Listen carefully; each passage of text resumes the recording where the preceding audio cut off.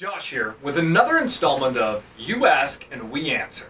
So here at Ideal Turf, we're talking about cost. Specifically, how much does turf installation cost? In a previous video, we talked about the different factors that can determine turf itself cost, but that's not the whole story. When you're looking at a true turf installation cost, here at Ideal Turf, we price by the square footage. And in that square footage price, we're not only accounting for the turf, but also those little finite details of material and labor that make up the ultimate cost. So today, I want to talk about what those details include. To start, we'll look at the actual labor. So labor itself is the actual effort that goes in to doing a turf installation.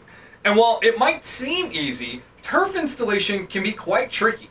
If you've ever had carpet installed in your home, you've probably seen firsthand the labor intensity that comes with getting carpet, and in this case turf, laid, stretched, and secured.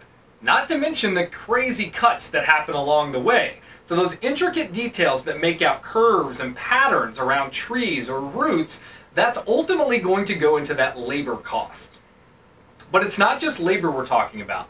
We also should talk about materials.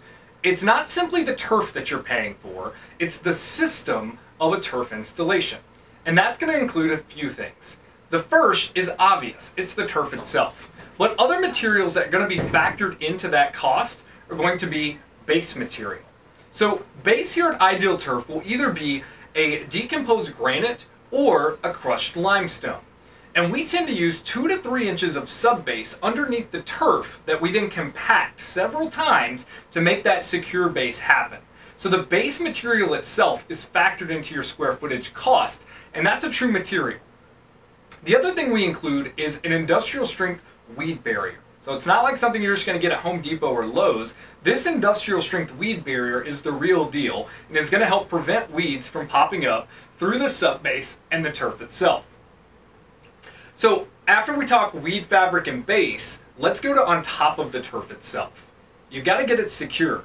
So we either use galvanized nails or sod staples. And again, that's a material cost included to get the turf secured down. And then the final thing that most people don't think about is the infill. So infill is used to help weigh the turf down. And when we talk infill, that's a material cost. But you want to get your infill power broomed in, that way it weighs down to the bottom. So you just don't have a bunch of infill sand sitting on top of your turf, because that would look crazy, right? So to do that, now we're talking material cost and a labor cost. So when you think about pricing per square foot on turf, of course the turf is one cost. But then you want to think about the labor to do removal of existing grass and sod, or dirt if that's all you have. Then you want to look at the actual base, that's a material cost, and compacting it is a labor cost. From there, the weed fabric itself is a material cost, and again a labor cost. And then once we get our turf down and secured, that's when the heavy labor costs come in with the cuts, the curves, etc. But then securing it down using staples or nails, that's going to be again a material and a labor cost. And then finally the infill is of course a material cost for the infill itself, but also a labor cost to get it power broomed in and secure. So hopefully that gives you a little more insight into the price per square footage and how that's going to be a determining factor based upon just the turf, but also the labor involved with that particular installation.